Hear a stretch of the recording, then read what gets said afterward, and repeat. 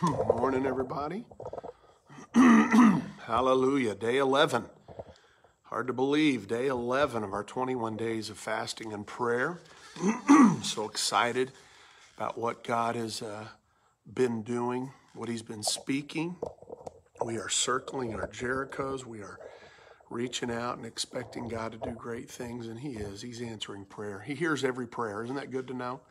Aren't you glad his ear's not deaf? Aren't you glad he's not a million miles away, but as the old song says, he's as close as the whisper of his name. Hallelujah. So praise God. Lord God, we just enter into your gates again today with thanksgiving and into your courts with praise. We worship you. We honor you this morning. We thank you so much for your life in us, your love in us. Oh, come on, everybody. If you're up this morning, his mercies are new every morning. New mercies today, whole brand new batch of them. Praise God. Thank him for that right now. Thank you, Lord, for the new batch of mercies. Thank you, Lord Jesus, for grace that is sufficient for us. Thank you, Father God, for receiving us as your own. Thank you, Father. Thank you, Lord. Thank you for the Lord God, that our relationship with you is so personal. And I just pray that right now for anyone watching or joining me right now. Just ask him, right? Thank you, Lord. Tell him, thank you, Lord, for this personal walk. You don't serve a magistrate. You don't serve a king that sits on a throne a million miles away. You serve a very personal God. Thank you, Father, for that personal touch that you offer each one of us, that he speaks to us in the form, of our personalities. He speaks to us, Lord. You speak to us in the ways we understand it, the ways that we relate the best. And so, Father, I just thank you this morning how personal our relationship is with you, how individual, though you are one God over all, so how unique and individual by the Holy Spirit that you are. And thank you, Lord God, that you know how to speak to the brokenhearted. You know how to speak to the strong. You know how to speak to the weak. You know how to speak to the prideful. You know how to speak and relate to those that are, in great humility right now, Father God. You know how to speak to those, Lord God, who humble themselves under your mighty hand. And Father, we just receive that, and we thank you for that unique, personal touch. Hallelujah. Thank you, Father. Thank you, Father. Great is the Lord and greatly to be praised. Thank you, Father God. Thank you, Father God. Thank you, Father God, for people finding you today. Thank you, Lord God. You said that you would be found if we seek, if we knock, if we ask, if we continue to come and pursue you, pursue the things of the Lord, to pursue your heart, to pursue your mind and your thoughts. Father, I pray today, all day, Lord God, that'll be our chief desire and our first reaction to everything that we come up against, every situation, circumstance, that it's the first thing. Holy Spirit, what are you saying? Lord Jesus, what are you doing? What do you want in this situation? What do you want me to do? What do you want me to say? Hallelujah. The Holy Spirit is so good at that. Jesus even said, to the disciples when he dispatched them, he said, don't worry about what you take with you or money and all these things. And then don't even worry what you're going to say. I always like that. It's powerful. Don't even worry about what you're going to say, because the Holy Spirit will speak. He will put the words in your mouth. I can't tell you thousands of times, I guess by now, that I've stepped into a pulpit to worship, to sing, to preach, to lead. And the feelings, 60 seconds before that happening, I may have a prepared sermon, but feeling like, Lord, I got nothing to say. I don't know. I don't have it. You ever feel that way? I just ain't got it today, Lord God. I don't even know what it is when I do got it. But, I'm always amazed when you feel like, that insecurity, those, the old, performers, the butterflies, the insecurity of God. Please do something. Please say something. Please produce something in me. And he always does. He always does. He's always got the words. He's always got the thoughts. He's always got the encouragement. He's always got everything that you need. Everything that you need. Hallelujah. Thank you, Lord. Thank you, Father. Thank him for that today. As we come into those gates with thanksgiving, into his courts with praise, thank him. We begin with worship and praise. Thank him for that. Father, we thank you, Lord, for always being enough and always being more than enough and always having exactly what we need and knowing what we need before we ask it. Doesn't mean we shouldn't ask for it, but thank God that you know. He's already there. He's already arrived. He's already waiting. Thank you, Lord, that you're waiting for us today to acknowledge you and just anticipating your kids coming in and celebrating around your throne today. And we just do that. We do that this morning. We worship and we praise you. We glorify your holy name. Worthy is the Lamb of God that takes away the sin of the world. Hallelujah. Certainly takes away my sin. Come on, thank him for that. What do? We come into those gates with thanksgiving, into those courts with praise, and we come to the brazen altar, that bronze altar where sacrifice is made. Jesus, thank you for the cross. Thank you for the blood. Thank you for my salvation. Thank you for loving me, that you took that step and you gave yourself, every part of you, not even just your body. You gave your soul. You gave your life for me. Come on, thank him for that today. The blood of Jesus that is more than enough to forgive my sin. The blood of Jesus covers my imperfections, covers my weaknesses. The blood of Jesus heals my body. Forget not all of his benefits. Hallelujah. He forgives all of our sins. He heals all of our bodies. Psalm 103. Thank you, Lord God, for just healing. You need a healing today. Just thank him for it. Come on. Whatever it might be. Pain, arthritis, diabetes, heart disease, headaches. I just feel like the Lord may be just touching some heads. Don't let me be too flippant about that, but may he get in your head this morning in many different ways. But Father, I pray right now for those that are maybe woke up with a migraine headache this morning, those that have woken up and tried to roll out of bed with pain, discomfort, Lord Jesus, those that have back pain, Father God, I just pray, Father, that you're relieving those symptoms. And we thank you that the altar is where that price was paid. The blood of Jesus over my body, over my physical body, over my emotional health, over my mental health. Glory to the Lamb of God.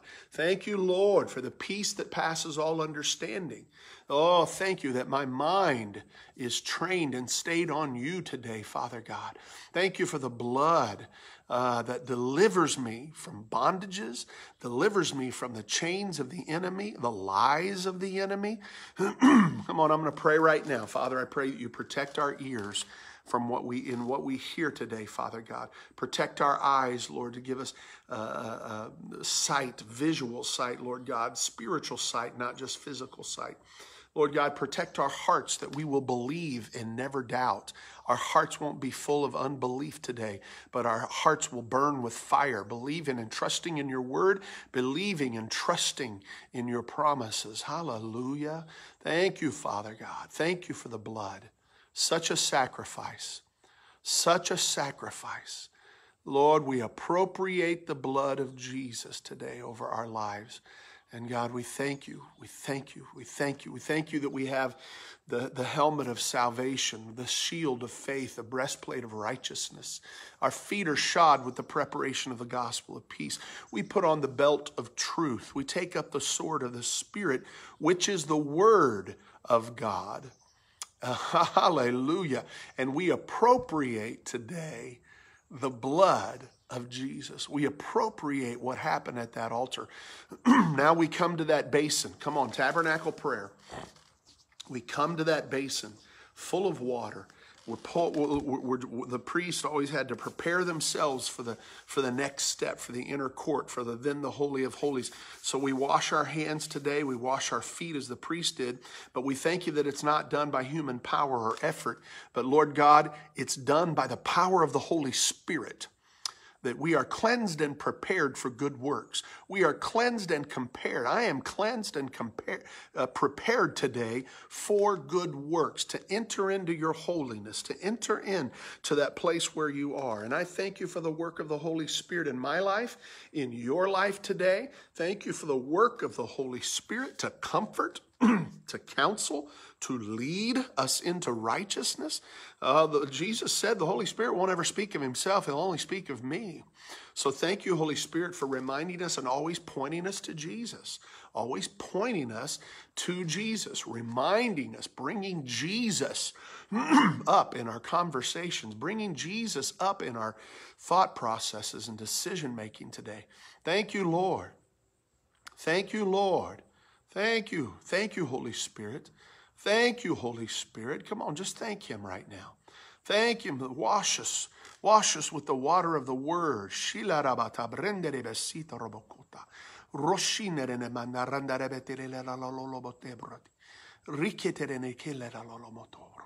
Oh, we thank you for the baptism of the Holy Spirit.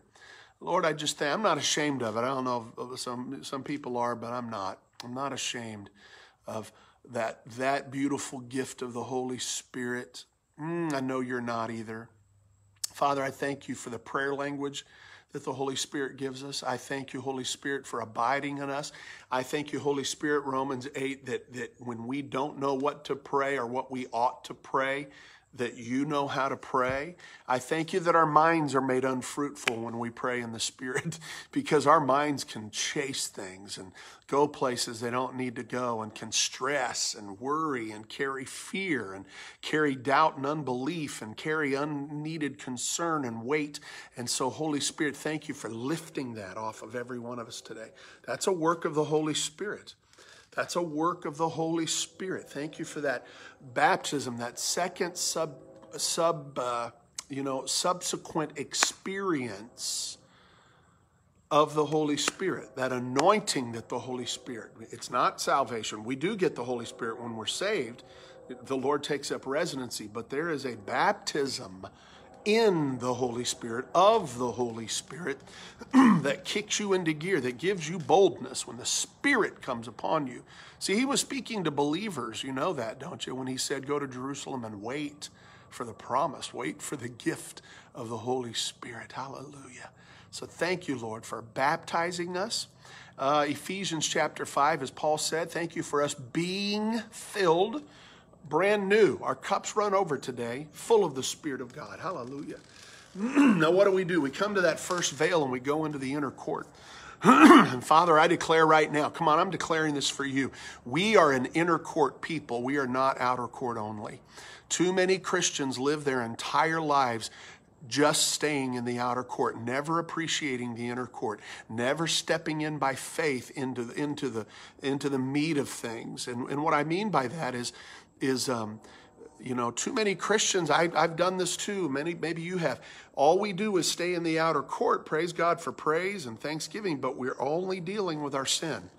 And all we do is we come in and just, I wake up today and I sinned all day yesterday, and I can't kick these habits. I can't kick this anger issue. I can't let go of the baggage of yesterday. I can't let go of the burdens that I carry. I can't help it, Pastor. I've got fear all over me. I'm worried. I'm wringing my hands. I'm pacing the floor. I get it. I understand. But I'm going to tell you something. You don't have to stay there. You don't have to stay just in the outer court and just come and just say, well, here I am again for the blood of Jesus, and here I am again, Holy Spirit, fill me, and then that be it. There's more. Ladies and gentlemen, there's more. There's more. And so we go into the inner court. Declare right now, I'm an inner court person. I'm not satisfied with just remember. I'm thankful for the outer court. Got to have it. Got to go through the blood. Got to go by the Spirit. But I want to go into more. So, Lord, I thank you for the inner court. I see that lampstand. Oh, that beautiful fire, the fire of the Holy Spirit. Jesus, you are the light of the world. You illuminate us. Oh, hallelujah. Thank you, Lord. Again, another work of the Holy Spirit, lighting our path, illuminating our way. Jesus, you are the light of the world, and in you there is no darkness. And if Jesus lives in you, then there is no darkness in you. So don't put up with darkness in you. Don't tolerate darkness, dark thinking, dark attitudes, dark thought processes. Don't do it. Stiff arm it. Keep it away from you. Resist the devil, he will flee from you. You have the light of the world residing on the inside of you. Therefore, you're not in the dark anymore. You don't have darkness in your heart. Oh no. What communion does light have with darkness? None. It only takes that little one candle to light that whole room of your heart up. So there's no darkness in your heart. Therefore, there doesn't have to be any darkness in your actions, in your words, in your deeds. Out of the abundance of the heart, the mouth speaks. Thank you, Lord, for speaking through us today out of a heart that is illuminated by the light of Jesus Christ. Hallelujah. Light, life. Come on, hallelujah. Thank him for that. Praise you, Lord. Hallelujah. On the other side, just opposite of that lampstand, the candlesticks, is the table of showbread. Guess what? Jesus is the bread of life. Hallelujah. There's always 2 loaves waiting there. We break the bread of the word today over our lives. We break the bread of the word. Thank you for the power of the word. I'm going back to my word. I got my word on my iPad today, and I'm going to speak just the word. Come on, receive this if this is you. I am the body of Christ. Satan has no power over me, for I overcome evil with good. That's 1 Corinthians 12 and Romans 12. I am of God and have overcome him, for greater is he that is in me than he that is in the world. I will fear no evil, for you are with me, Lord. Your word and your spirit, they comfort me. I am far from oppression, and fear does not come nigh me. That's for somebody right now. No weapon formed against me shall prosper, for my righteousness is of the Lord. But whatever I do will prosper, for I am like a tree that is planted by the rivers of living water. Isaiah 54 and Psalm 1. I am delivered, from the evils of this present world, for it is the will of God concerning me. Hallelujah. No evil, come on, you know this one, Psalm 91, no evil will befall me, neither shall any plague come nigh my dwelling, no coronavirus, Lord God, no uncontrolled pandemic is going to take me out, that's going to take my friends out, nope, in the name of Jesus, hallelujah, for you have given your angels charge over me, and they keep me in all of my ways, in my pathway, Proverbs chapter 12, in my pathway there is life, and there is no death. Hallelujah. I am a doer of the word of God. I am blessed in my deeds. I am happy in those things which I do because I'm a doer of God's word. I take the shield of faith. I quench every fiery dart that the wicked one brings against me. Thank you, Lord. What are we doing? We're renewing our mind. We're washing with the water of the word again. We're breaking the bread of the word today. What a great way to get started in prayer. Reminding God. See, here's what he said about this. Come on, don't forget. God said, put me in remembrance of my word. Not because he's forgetful, but because we are. And we are showing God, your word is that high and esteemed and valued in my life. Your word goes before me, shall not depart from before my eyes. It is healing and health. Oh, come on. Christ has redeemed me from the curse of the law. Yes, he has. That's what the Bible says. Therefore, I forbid any sickness or disease to come upon this body. I forbid every disease, germ, and virus that touches this body has to die instantly in the name of Jesus. I'm praying this by faith. Have I ever gotten sick? Absolutely. Have I ever gotten a cold? Yep, pick something up. I'm not saying, but you know what? I can take a position of faith ahead of it to say, Lord, not today. Not today. My 20-year-old came home with a T-shirt the other day wearing it, said, not today, Satan. So not today. Not today of the lies of the enemy. Not today. Every organ and every tissue of my body functions in the perfection to which God created it to function, and I forbid any malfunctions in this body in the name of Jesus. Thank you, Father, for healing again. Don't let any of us be sidelined by physical ailments, Lord God, unnecessarily that would cause us to not be able to serve you and do the best that we can. Thank you, Lord, for that. I'm an overcomer, and I overcome by the blood of the Lamb and the word of my testimony. The devil flees from me because I resist him in the name of Jesus. The word of God is forever settled in heaven. Oh, somebody get that. Psalm 119:89. Therefore I establish his word upon this earth. You are executors of the will of God. There is power at work in you. You are the ones, we are the ones, I am the one, you are the one that appropriate and execute what is already in heaven and see it established and manifest in this earth. Declare the covenant of God that is established in heaven over your life. And I love this one. Great is the peace of my children, for they are taught of the Lord. Isaiah 54:13. You think we're done? No. Christ has redeemed me from the curse of the law. Christ has redeemed me from poverty. Christ has redeemed me from spiritual death. Christ has redeemed me from sickness. Hallelujah. For poverty, he has given me wealth. For sickness, he has given me health. For death, he has given me eternal life. It is true unto me according to the word of God. Psalm 119:25. I delight myself in the Lord. He gives me the desires of my heart. Psalm 37:4. I have given, it is given unto me good measure, pressed down, shaken together, running over, men give unto my bosom. Hallelujah. With what measure I meet, it is measured unto me. I sow bountifully, therefore I reap bountifully.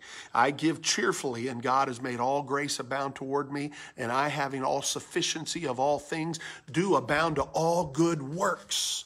Hallelujah. I can do what you've called me to do, God, because you provide. Thank you, Lord. There is no lack, for my God supplies all of my needs according to his riches, not mine, not my lack, his riches in glory by Christ Jesus. I have received the gift of righteousness, and I do reign in this life by Jesus Christ. Come on, you know this one. The Lord is my shepherd. I shall not want. I am not in want of anything, because Jesus was made poor, that I through his poverty might have abundance. For he came that I might have life, and he came that I may have that life more abundantly. Do you believe that today, John 10:10? Do you believe that today? Stand on it today. Hallelujah. The Lord has pleasure. This is the word. Marty's not making this up. Come on, some people can't handle these scriptures. You got to handle them. You got to get them deep down inside of you. The Lord has pleasure in the prosperity of his servants, and Abraham's blessings are mine. Hallelujah. How about for wisdom and guidance? The Spirit of truth abides in me and teaches me all things and guides me into all truth. Therefore, I confess I have perfect knowledge of every situation and circumstance that I come up against, for I have the wisdom of God. We need wisdom. I trust in you, Lord, with all of my heart. I don't lean on my own understanding, but in all of my ways I acknowledge you, and you direct my paths. Hallelujah. The word of God is a lamp unto my feet and a light unto my path. The Lord, I love this one. Man, I love this scripture. Memorize this one today if you don't have it. Psalm 138:8. Psalm 138:8. The Lord will perfect, or bring into perfection, everything that concerns me. I'm getting ready to shout at 7:40 in the morning. Come on, hallelujah. Wake the neighbors. Kick the dog, baby. Shut the front door. He said it. He promised it. The Lord will perfect that which concerns you. That is a promise. That is something to stand on today. I let the word of Christ dwell in me richly in all wisdom. I do follow the good shepherd, and I know his voice, John 10, and the voice of a stranger I will not follow. Come on, let's just pray that right now. Thank you for your voice speaking to us. Jesus is made unto me wisdom, righteousness, sanctification, and redemption. Therefore, I confess I have the wisdom of God, and I am the righteousness of God in Christ Jesus. I am filled with the knowledge of the Lord's will and all wisdom and spiritual understanding. I have put off the old man. I've put on the new man, which is renewed in the knowledge after the image of him that created me. Come on, that's the word. I receive the spirit of wisdom and revelation and the knowledge of him, the eyes of my understanding being enlightened, and I am not conformed to this world, but I am transformed by the renewing of my mind. My mind is renewed by the word of God. That is all scripture, folks. Marty's not making any of that up. It's all scripture, and it's not just for me, it's for you. Receive it. Speak it. I am a new creation in Christ Jesus. I am his workmanship created in Christ Jesus. Therefore, I have the mind of Christ and the wisdom of God is formed within me. How about this one? For comfort, for strength. I am increasing in the knowledge of God. I am strengthened with all might according to his glorious power. I am delivered from the power of darkness, and I am translated into the kingdom of his dear Son. I am born of God. And I have world-overcoming faith residing on the inside of me. For greater is he that is in me than he that is in the world. I thank you for that, Lord God. I'm telling you, the word of God coming out of your mouth into your ears, building faith, building strength in your heart, changing your mind. The joy of the Lord is my strength. The Lord is the strength of my life. I will do all things through Christ who strengthens me. You know that one, Philippians 4:13. Right? The peace of God, which passes all understanding, keeps my mind and my heart in Christ Jesus. And things which are good and pure and perfect and lovely and of good report, I think on these things. Those things that are praiseworthy are where my mind lives. Hallelujah. I let no corrupt communication proceed out of my mouth, but only that which is good to edifying, that it may minister grace to the hearer. Hallelujah. Thank you, Lord. I grieve not the Holy Spirit of God, whereby I am sealed unto the day of redemption. No man shall take me out of his hand, for I have eternal life. I let the peace of God rule in my heart. I refuse to worry about anything. Come on, stand on that. I will not let the word of God depart from before my eyes, for it is life to me, for I have found it, and it is health and healing to all my flesh. God is on my side. God is in me now. Who can be against me? Hallelujah. He has given unto me all things that pertain unto life and godliness, and therefore I'm a partaker of his divine nature. Come on, shout about that one. Shout about that one. Thank him for that one today. I am a believer, and these signs do follow me in the name of Jesus. I cast out demons, I speak with new tongues, and I lay hands on the sick, and they do recover. I believe that. Hallelujah. Jesus gave me the authority to use his name. That which I bind on earth is bound in heaven. That which I loose on earth is loosed in heaven. And therefore, in the name of the Lord Jesus Christ, I bind the principalities, the powers, the rulers of the darkness of this world. I bind and I cast down spiritual wickedness in high places, and I render them harmless and ineffective against me in the name of Jesus. Hallelujah. In the name of Jesus. And here's the last one today. I am complete in him, who is the head of all principality and power, for I am his workmanship created in Christ Jesus unto good works, that I should walk therein. Ephesians 2:10. You are his workmanship today. You are his workmanship created in Christ Jesus to do good works. He created you well to do well. Hallelujah. Thank you, Jesus, for your word today. Thank you for this 7:14 prayer today. Thank you, Lord, that you keep us coming back for more. Sometimes when we don't even feel like getting up and starting, then the Holy Spirit just latches on to that first step of faith, that first cup of coffee, that first prayer that comes out of your mouth. May feel like, oh, Lord, here I am. But boy, he responds. You take one step toward him, he'll take 100 steps toward you today. I love you guys. Can't wait to see you tomorrow morning again, 7:14. Hallelujah.